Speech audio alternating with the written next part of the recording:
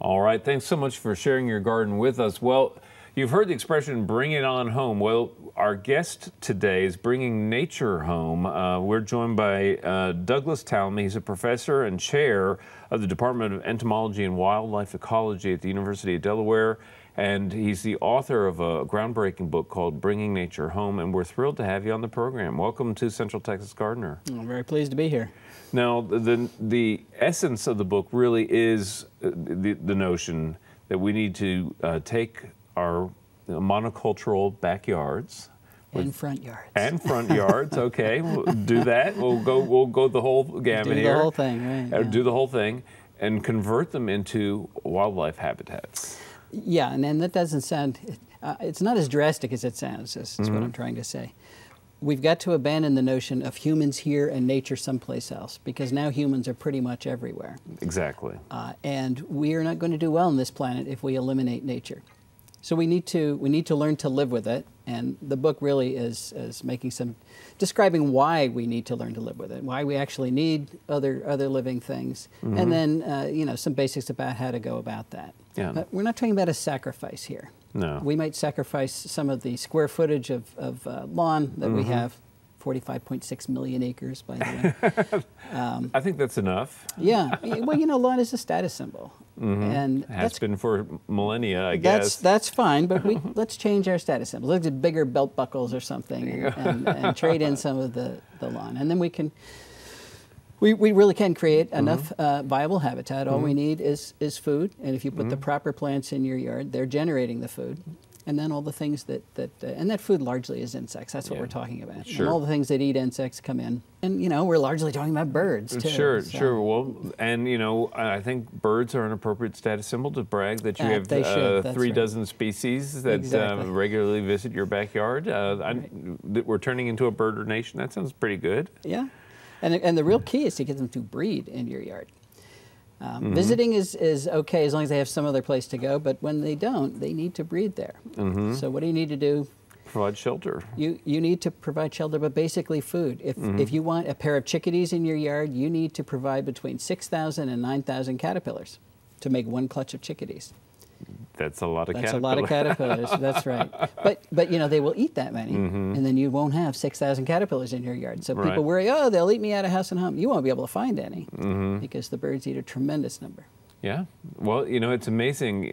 You talk about we need the insects, but of course, that's one thing that makes a lot of people extremely squeamish. The idea of I remember 20 or 30 years ago, I've been doing radio call-in programs for that long. Any insect was bad. Right. That has been our culture. So let's not call them insects, let's call them bird food. We put out bird seed all winter long, hoping to feed the birds. Now we're going to plant plants. It's free bird seed. It's free bird seed. Well, birds don't rear their young on seed. They rear their young on insects. 96% of our birds are relying on those insects. So if you put plants in your yard like crepe myrtle, doesn't make any insects. It's a beautiful plant, but it's biologically dead. It's inert. I think of it as a statue. You know, a couple statues are okay, but when the entire community is a statue, everything else leaves. If everything else leaves from the planet, we're going to leave too. So, all right. Well, let's talk about the importance of all this diversity right outside of our back and front doors. Why is the diversity piece of it so important? I mean, I look around my neighborhood. There's a lot of different stuff in my neighborhood. Right. You know? Right. Diversity is important as long as it's contributing diversity. So we have a large number of species of plants that are from Asia. They're contributing very little to our local food webs. Okay. So that's the statue concept. That diversity is not going to help hold those food webs together. We need diversity because it is biodiversity. It is other living things that run the ecosystems that support us. We used to rely on nature to provide all of those ecosystem services. There's not enough nature left anymore. Look at the light map of the U.S. And you get a good feeling for where people are and where they aren't. And where they aren't, you know, is agriculture. We have 770 million acres of rangeland here. So where are we going to put nature? We've got to put it back where we are, where we're living. And it has to be diverse. So we have to create the ecosystem services, the clean water, the oxygen, the sequestered carbon, the pollinators, all the other things. right in our yards. Let's go back to the question of exotic plants.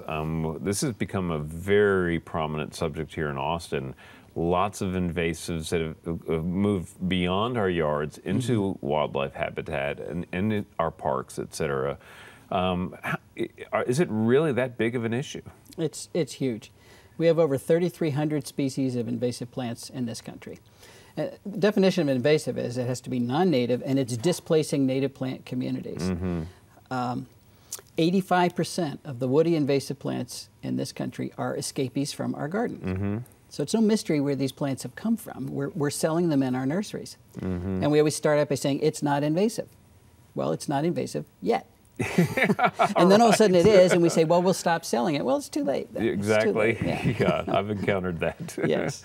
What's that cute little plant? Okay, it's not invasive. Right. And now it's 6 blocks away. But see, you can abandon the invasive concept and say, it's in my yard. When 80% of the plants in your yard are from Asia, and that's the way it is where I come from, whether they're invasive or not, they're the first trophic level in your yard.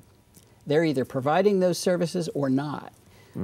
So you have a very non-functional ecosystem when your plants are from outside of your local food web. So obviously a very strong proponent of native plants. Native plants and productive native plants. I mean, I'm certainly Mr. Native Plant Guy, but all native plants are not contributing equally. And some contribute very little, others contribute tremendous amounts. And oaks lead that parade. They are #1 in supplying food, sequestering carbon, storing water, doing all of those things. Well, you're in the oak capital of the world right here in Central Texas. Yeah, so a native plant doesn't have to be ugly. And it can be highly functional. Right. But you know, poison ivy's a native plant too. Right. Now let's talk about, I mean, here in our area, native plants have been embraced for decades now. Right. And a lot of people are experimenting with them and creating cultivars and hybrids. Is that a good thing? That's the most common question I get. And the straight answer is we don't know yet because nobody's done the research. But I can make predictions. It depends on what the genetic change is that creates the cultivar. If you're changing the flower, you're very likely changing the energy budget, the nectar load that the pollinators depend on. And most of our cultivars do focus on flowers.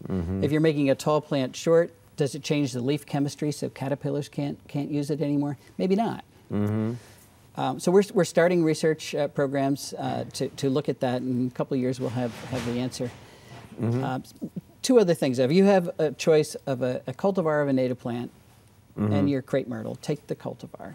But I wish we would do a better job of selling the straight species, at least offering them in the marketplace, so people have the option. I think that's a perfectly appropriate response. Now, let's talk about, you know, sometimes we create habitat, we invite wildlife in, but sometimes the wildlife might become problematic, and that is certainly the case in Central Texas, where we have the largest deer herd in North America roaming around. Boy, larger than ours? That's hard to believe. They're smaller deer, but there are a lot of them. We have 140 per square mile. Well, it's 14 times over the carrying capacity. But you know what we've done? We've fiddled with nature again. We have eliminated the top predators. We've brought in part of nature and left the other part out. That's not how nature works. We need top predators controlling everything below them. So we need healthy first trophic levels and healthy top trophic levels. If we've eliminated the predators, we're going to have to be the predators. You can't. There's, you know, it's not the deer's fault. But Bambi. Yeah, I know. We can starve Bambi, or we can control Bambi. Okay. Or we can put the wolves back. I'll take any one. I don't care. Some people might have, they have a hard enough time with the caterpillars. The wolves might be a little tricky. I understand that. I understand that. It's not that we don't know what to do with the deer. Okay. But we've created an unsustainable situation. All right. Well, Doug Tallamy, thank you so much for being our guest. You're the quite book, welcome. again, is Bringing Nature Home. We hope a lot of people will heed your advice. Thank you. And coming up next is our friend Daphne.